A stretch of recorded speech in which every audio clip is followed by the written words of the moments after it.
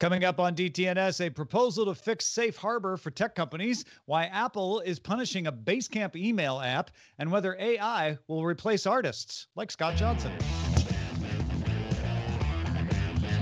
This is the Daily Tech News for Wednesday, June 17th, 2020 in Los Angeles. I'm Tom Merritt. And from Studio Redwood, I'm Sarah Lane. From irreplaceableartist.com, I'm Scott Johnson.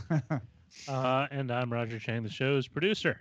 Man, we were talking about the proper way to communicate with people over the internet, how we'll be ruled by our chatbots, Sarah's deep explorations into the world of TikTok. You can't miss Good Day Internet, folks. You got to become a member and get it at patreon.com/DTNS. Let's start with a few tech things you should know. Facebook has added an option for U.S. users to turn off political advertising, which will roll out over the next few weeks. The option will pop up when a user sees political, electoral, and social issue ads. The option will come to other countries this autumn as well. The company also announced a voting information center in the U.S. with information on registering, requesting mail-in ballots, deadlines, and other voting-related information.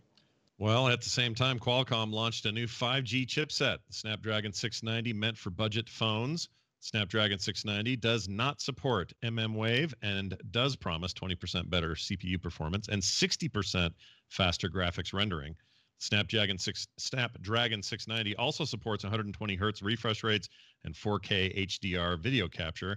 The first phones with the budget chip will arrive by the end of the year from HMD, LG, Motorola, Sharp, and TCL. Yeah, sub $200 5G phones. An apparent price leak of the upcoming Sony PlayStation 5 appeared on Amazon's French website, listing the standard PlayStation 5 at 499 euros and the digital edition, that's the one without the physical drive, at 399 euros. That would roughly mean a U.S. price of $499 and $399. That Amazon page also listed a release date of November 20th, 2020 in France. The page has been taken down, and it's hard to tell whether Amazon was using real information or just plugging in its best guess, but there you go. Zoom will launch an option for AES 256 GCM transport end-to-end encryption on its beta version in July. This is for all users. Previously, Zoom said it would only launch end-to-end encryption for paid users. A toggle switch will now be available to call admins to turn on or off. It will have to be off to let users join. And then free users who want the feature will have to provide additional verification, such as verifying a phone number by text message. Zoom says that this is meant to stop mass creation of accounts. It'll have to be off to let phone users join. So if somebody's on a telephone, you can't have end-to-end encryption. Everybody's on the internet, though. You can. Let's talk a little more about a Siri shortcut. Sure, why not? The Siri shortcut, I'm Getting Pulled Over, developed by Robert Peterson in 2018, has been updated and gained new popularity lately. The shortcut is triggered when you say to Siri, I'm getting pulled over. It then dims your phone, in this case your iPhone, everybody knows where Siri comes from, I guess, pauses any audio playback, records video from the front-facing camera, and can send a location and copy of that video to an emergency contact that you would set that up. The shortcut is free on the App Store for users of iOS 12 and up, and needs to be granted permission to use. Yeah, you do have to do a little work. You have to go into settings and say allow untrusted Siri shortcuts. If you don't, the default is for that to be off so that you don't accidentally put something malicious on there. So there's a tiny bit of a risk to allowing these sorts of things, but the shortcut itself is perfectly fine. It's been vetted. And yeah, this would, I mean, you wouldn't have to use it when you're getting pulled over. You could use it whenever, but if you say I'm getting pulled over, it's going to dim your phone and start recording, which is the perfect situation. If you're someone who historically has had bad interactions and wants to make sure that you've got a record of what went on, you've got your hands on the wheel and your wallet out and all of that, this is a way to kind of let people know what happened. I had a situation at a Costco a long time ago. This was, I don't know, a couple years ago now, where I had gotten out of my car, was getting ready to leave, and I noticed somebody yelling and coming my direction, great big dude, coming my direction toward the car, telling me to roll down my window, and he was coming fast and kind of scary, and it looked like I was in trouble. And I remember thinking, well, this is about to go down. I hope someone films it. I don't know what's wrong. This could go real south real fast. And it turns out it wasn't that. I had left a card or something in the store, and he was being really nice and returning it. He just had resting angry body or whatever. I don't know what to call it, but he just looked really mad at me. It would have been cool had it really been an altercation that was about to go down for me to have a thing like this. There are obviously a ton of use cases for this, but to be able to document it a little bit and say, yeah, this is what actually happened, and have some audio, have some video. And I can see why this is taking on new popularity given current circumstances. I think it's actually kind of a cool idea. The fact that it's been around since 2018, I had not heard of this before. And, place of privilege, I suppose, because there are probably people who are like, oh, I knew about it, or I wish I knew about it because this is something that I would have needed. But the thing is like, just because you might be getting pulled over, which is insinuating that you're going to have to talk to a police person, on the side of the road or wherever. And, maybe it's dark and maybe it's late and maybe, things go awry or maybe they don't. I mean, it doesn't mean that, oh, this is something terrible is about to happen to me. But just to have that kind of backup more and more these days seems like, well, it doesn't hurt you. It doesn't hurt you to at least have your side of the story that could help you later on if indeed something does kind of end up sounding a little sus. Yeah, I mean, I'm lucky enough to feel like I don't need this, but not everybody is. That's just the world we live in, and especially folks who are Black. We've heard Chris Ashley and Rob Dunwood talk on SMR podcast about they have that wallet out when they're driving around because they don't want to have to reach in their pocket and have a misunderstanding. This is protection for those kinds of situations to be able to show what happened. And if you really just want to sing a song and it's come to your brain, you don't want to fiddle with your phone or take your eyes off the road or remove your hands from the wheel, it can act as that too. Just a moment of I've got to sing this song and send it to my mom. She's your emergency contact. She hears you sing it. Everybody wins. So there's a little happy way to use it as well. Right. Yeah. Your mom's like, you said it was an emergency, but I like the song as well. Thanks, Scott. Moving on, a team at the Chinese Academy of Sciences in Beijing has developed a tool called Deep Face Drawings that can take a rough sketch and then produce high-quality artistic images from that sketch. The deep learning system was trained on facial components and can recognize them in a sketch to pull together detailed versions that then work together into a complete image. The technology will be presented at SIGGRAPH in July.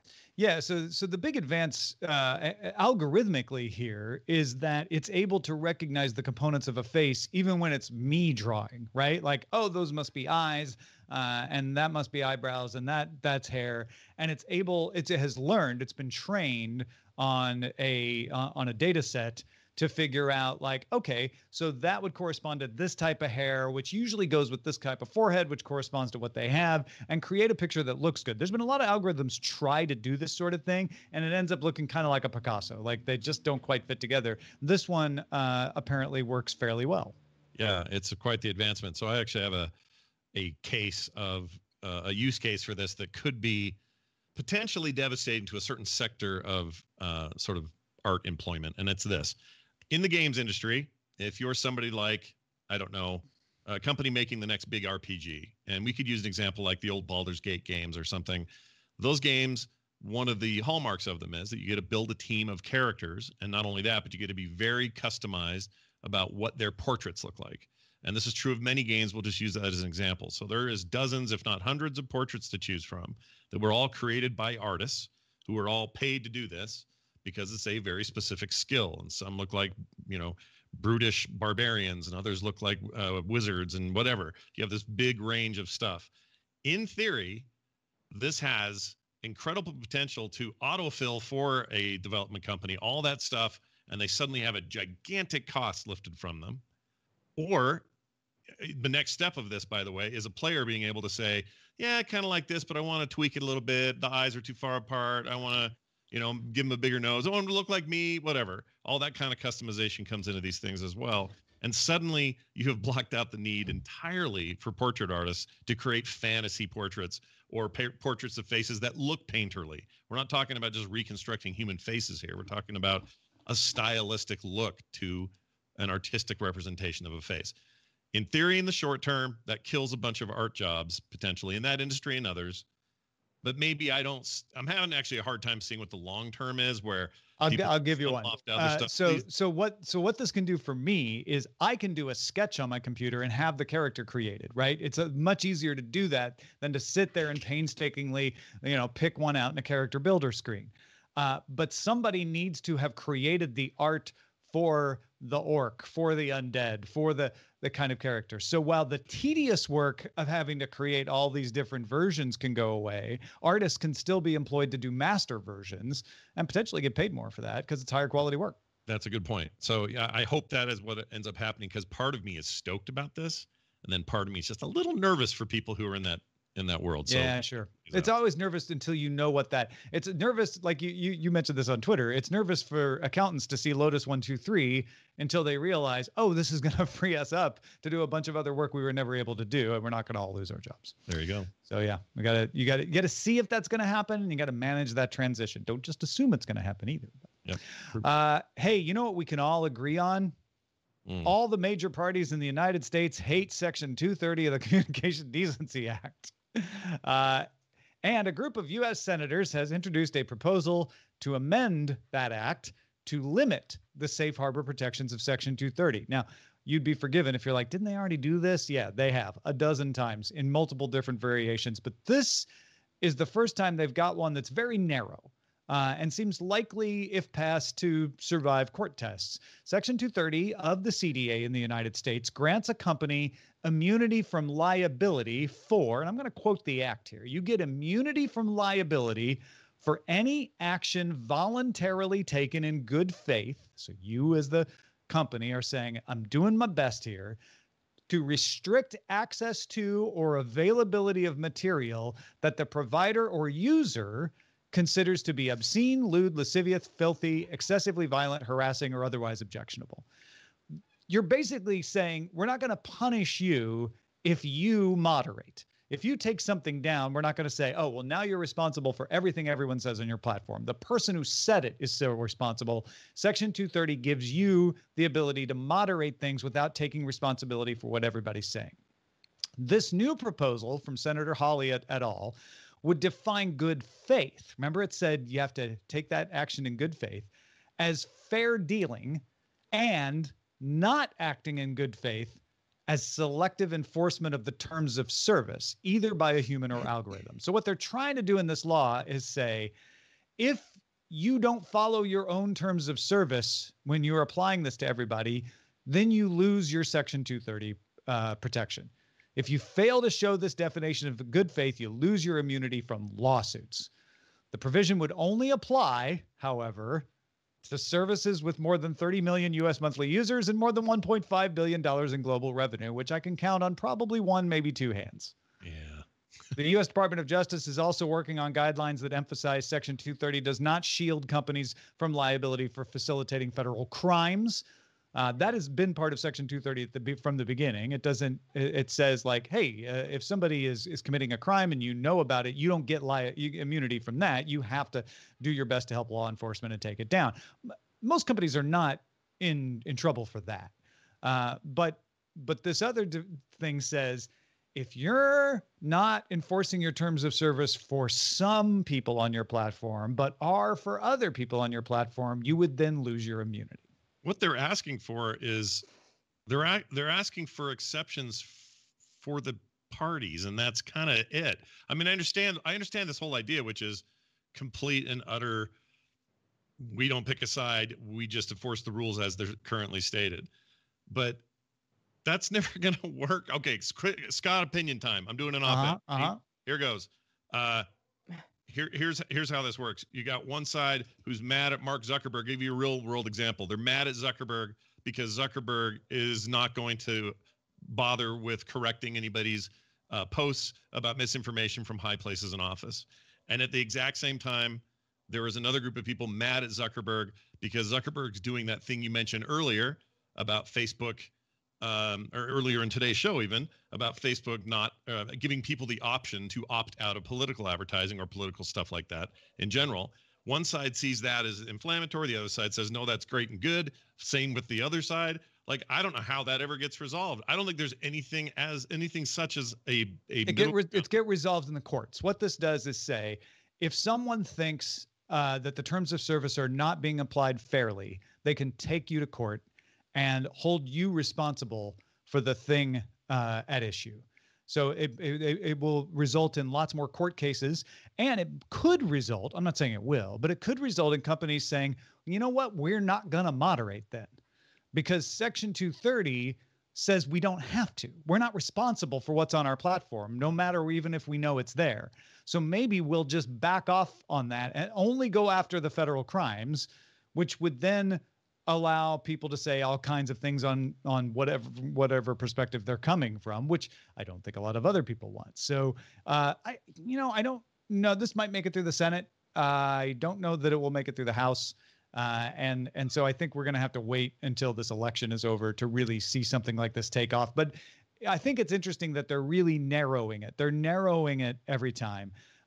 I think the problem with Section 230 is that the first court case, Zarin versus AOL, ruled that federal immunity to any cause of action was a result of Section 230. And the case law before that said, well, if you're a distributor, which is what Section 230 said, is like, just because you're moderating doesn't make you a publisher. You're a distributor. You're only responsible for the stuff you know is there. And if they had built something on that without giving them blanket immunity, we'd have gotten rid of a lot of the problems we have. So I think there needs to be something that really narrows in on best good faith efforts to remove things you know are illegal, not to enforce your terms of service fairly, because all that will do is force people to change their terms of service so that they don't have to get into this quagmire. And I don't know that that has the actual result that you want it to have. Google is rolling out the ability to buy a subscription to an app from the Google Play Store page. So instead of having to install the app and then tap through to buy a subscription, you can do that all at once. You can also resubscribe to services that you previously paid for through Google Play. Developers could also offer free trials at install as well, with details about how long the trial lasts and when it will cost, when it's over, details like that. The feature is launching with a limited number of developers to start, and Google will also start emailing you when a free trial is ending. Now, pop up a reminder just to make sure if you want to uninstall an app that has an ongoing subscription, so you might want to cancel so that you aren't charged unfairly. Yeah, the main deal here is bringing the subscription information to the Play Store listing in a way that makes it easy to see and puts it in context. So if I'm like, hey, I'm going to install with the free trial, I don't want to have to dig around for the free trial once I'm in the app. I'll be able to see what that trial is. Oh, this trial is for 2 months, and after that, it goes to $1,000 a month. No, I don't think I want that, right? Or, oh, this free trial is for 3 months. After that, it's $299 a month. Okay, maybe that's fine. And I love that. I love giving you more information at the point of download to make it easier, so you don't have to click through a bunch of confusing stuff once you're in the app, because that's how a lot of this fleeceware gets you, is confusing you once they're inside the app. And this clears a lot of stuff up. There's also times where when you go in there, when you're going to get that app that you plan to subscribe, like some certain health apps or something like that, you just know you're gonna. I like the idea of just being educated up front about it and choosing then. It skips a lot of steps. Like, there's a convenience factor here that I really like. So all of that combined with, hey, remind me later that I'm still subscribed to this, I think is a great, fair way to offset some of that as well. I really like it. I hope others follow suit. I think it's good. The more I've thought about it, the more I like it. One thing I really like is Daily Tech Headlines. You can get it each day in about 5 minutes. Go subscribe at dailytechheadlines.com. All right, we mentioned this briefly yesterday when we were talking about the EU beginning its investigation into Apple's requirement that you use its payment service in its apps on the Apple App Store. Monday, Basecamp launched a subscription email client called Hey for iOS. And as often happens, Basecamp had to push a bug fix Monday as well. That's normal. Sometimes you put a thing up and then you're like, oh, got the bug fixes right away. But the bug fix version was not approved. And a second attempt to push a bug fix version was rejected on Tuesday. Hey did not use Apple's in-app payment system to allow subscribers to sign up inside their app. You have to go to the Hey website to get an account. And that's because Apple doesn't allow third-party payment systems. It's all or nothing. Apple doesn't allow you to even mention where to pay to get a service in your app. And that might be Hey's problem. Thurrott.com says Hey had a note in its app explaining that users could go to the web and pay there instead. Apple doesn't let you do that. Now, if it was simple as that, I feel like this would have been resolved. They would have taken that language out and that would have been the end of it. But I saw no other references to that being the issue. If that was not the case, you would think just making people go to a website to get a subscription wouldn't be a problem. Kindle does that. Netflix does that. There's no reference to subscribing in the Kindle or Netflix apps. You know you have to go to Amazon's website or Netflix's website to sign up there. Those are considered what Apple calls reader apps. And as long as they have no mention of subscriptions, they're fine. But The Verge reports that the problem is that email apps are not considered reader apps. Just let the irony of that fly by. It'll just get in the way of you understanding this. Apple apparently only lets music, video, and magazine apps be reader apps, and any other kind of app must offer an Apple payment-based subscription option if there's any subscription option anywhere else in the world. This is the first time I've heard this. However, The Verge notes that there are examples like the subscription email app Newton, which does not use Apple's in-app payments. So apparently, they were making mistakes and letting Newton in and letting the first version of Hey in because of that. Also, Basecamp itself, the Basecamp app, works the same way. With Basecamp, you pay Basecamp for the service, then you get the app on iOS and you log in. There's no in-app payment system for Basecamp. Well, Apple told Protocol that apps can offer subscriptions elsewhere and not use the Apple in-app payments if they're a business service like Basecamp, but not a consumer product like Hey. Basecamp's lead iOS developer Zach Waugh got a call from Apple saying that the issue had escalated. Apple had reviewed it and determined it was a valid rejection. So this wasn't just a reviewer having a bad day. And on the call, the Apple rep said they wanted a timeline for the fix, so they might have to remove the existing version of Hey from the App Store. Remember, there's a buggy version that's still in there.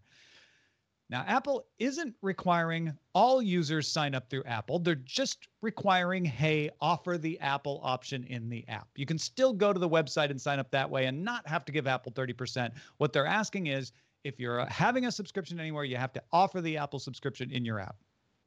Basecamp CEO David Heinemeier Hansen told Protocol, quote, "There is never in a million years a way that I am paying Apple a third of our revenues. That's obscene and it's criminal, and I will spend every dollar that we have or ever make to burn this down until we get to somewhere better." Yeah. It's got a little bit of an axe to grind. Heinemeier Hansen's not new to this topic. He testified to the U.S. Congress earlier this year about anti-competitive practices for big tech. So he's definitely making an example of this. But what have we learned here? Apple's policy is simple. If you offer a subscription for your app service, you have to also offer it through Apple's in-app purchase system on iOS and give Apple 15 to 30% of that revenue, unless you're a reader app like Kindle or Netflix that's for music, books, or video. There's also an exemption for business services like Microsoft Office or Basecamp. Oh, and I didn't mention, there's also an exemption for premium video providers that integrate core Apple services like AirPlay, Universal Search, Siri, and Single Sign-On. Amazon Prime Video is one of those, as is Altice One and Canal Plus. Oh, and apparently Newton is somehow an exception, though we don't know why. But it's that simple. Or maybe Apple just doesn't like Heinemeier Hansen. I don't know. Yeah, it's one of these things where you go like, oh, okay, a company tried to circumvent Apple's well-known rules that you just have to offer subscription options. You know, you can do it outside of iOS, but you have to at least offer the option within the store. You know, whether you like that or not, that is, you know, the Basecamp folks who are the makers of this email client, Hey, they would know that. You know, there's no way they could be like, what? Never heard of it. Yeah. So in that sense, you're kind of like, what's really going on here? What they're doing is saying, we don't want to pay you 30% ever. And we just, you know, there are other examples of these other apps that get around this. So we don't want to be singled out, you know, and I'm not going to, the fact that, you know, Basecamp is pretty well established, definitely would be considered a business service, and whether or not they could argue that hey could also be a business service and maybe get around, some of the language that Apple is saying, well, that's why you were flagged in the first place. Maybe there are some options here. It sounds like there's some bad blood though. And there might be a little bit more to this story. Check out this quote from Epic's Tim Sweeney, co-founder and current CEO of Epic. They say this in response to this, and this is actually what they're getting at. There's a lot of chatter from a lot of other CEOs or other people weighing in. He says, here Apple speaks of level playing fields. To me, this means all iOS developers are free to process payments directly. All users are free to install software from any source. In this endeavor, Epic will never seek or accept a special deal just for ourselves. So a little solidarity from Epic, who doesn't, Epic has Fortnite, and a whole lot of people play Fortnite on iOS. So I don't know how that works with them and buying microtransactions and all that stuff, but they're in solidarity with these email guys. So it's interesting to see that. Yeah. Heinemeier Hansen's definitely picking a fight here, right? Like this would not be happening in public if he wasn't constantly tweeting about it. But also, I don't think Apple can really seriously expect people to accept, it's very simple. We just have these 15 exceptions and they don't fit one of them. That just seems ridiculous. Yeah, even one exception, you're like, well, just explain why that one works. And maybe there's a loophole that, we can take advantage of, or maybe there's, something in the fine print that we could change and it would be okay. And that's the thing is Apple and anybody who works with, putting apps into the App Store and certainly updating apps and, stuff like that, which happens constantly. Little security update. You're pushing new versions of apps all the time. The fact that so many developers don't really know, what happens when they get rejected. Sometimes they do, but often they don't. And because Apple is just not really transparent about that stuff, that probably needs to change. Not to mention that having the exception for readers, and Prime Videos means that consumers suffer. We have the bad experience of why can't I buy something in the Kindle app? Right. Why can't I subscribe to Netflix through the app?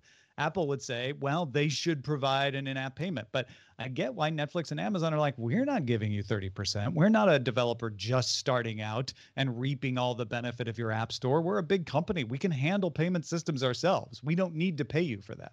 Yeah. Well, and now they make an exception for those guys and not others. And that's why. Well, they don't for Kindle. Kindle has to accept its payments off. They make some kind of exception, but not all kind of. Right. Prime was in jail for a long time, and now Prime isn't. And it's like, wait a minute, what did Prime do to change that? It's just that's the problem. It feels like there's not a, speaking of Section 230 or whatever, it's like this case where they're not getting fair treatment to every side. And I think that's bad for Apple ultimately. They got to figure that out. Make them all or don't. Well, if you've got thoughts on this, I bet I know where you could find others who do as well, and that's in our Discord. You can join by linking to a Patreon account at patreon.com/DTNS.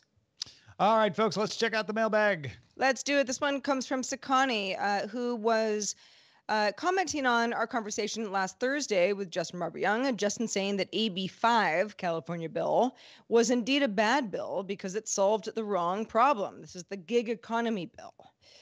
Most drivers I spoke to, says Sakani, didn't want to be classified as employees anyway. They felt that it would take away their freedom. Their gripe specifically was that as independent contractors, drivers had no say at all in the terms of the contract. Gig companies are infamous for arbitrarily lowering pay, instituting penalties for not accepting undesirable gigs, deactivation without cause, among other things. If they don't like it, their only recourse is to quit, and the company can onboard someone else who's willing to work for less money.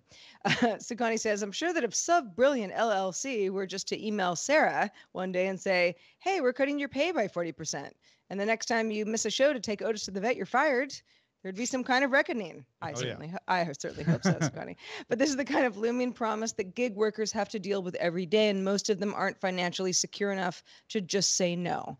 This is the kind of predatory behavior that any legislation should be looking to address. Maybe then we could afford our own workers' comp insurance.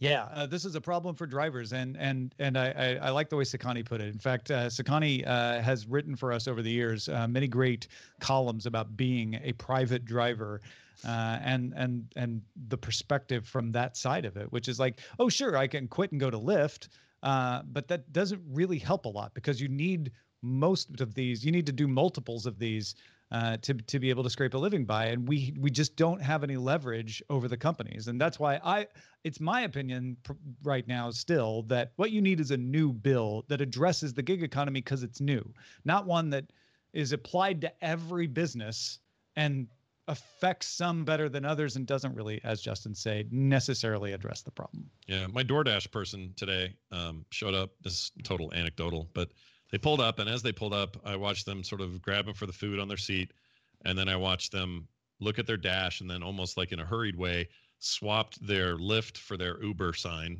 and then brought me DoorDash food, and then probably ran off to do an Uber pickup. You know, like there's no question that a lot of this stuff's all happening at once, because that's, again, like you said, Tom, how you scrape out a living. And I just thought that was interesting. I'd never really seen that before. Somebody's spinning 3 plates today, and I hope they a lot of plates. Oh, yeah. I hope they got good tips. That's all I hope. Well, shout out to patrons at our master and grandmaster levels, including John Johnston, Chris Smith, and Jeff Wilkes. Also, thanks to the one, the only Scott Johnson.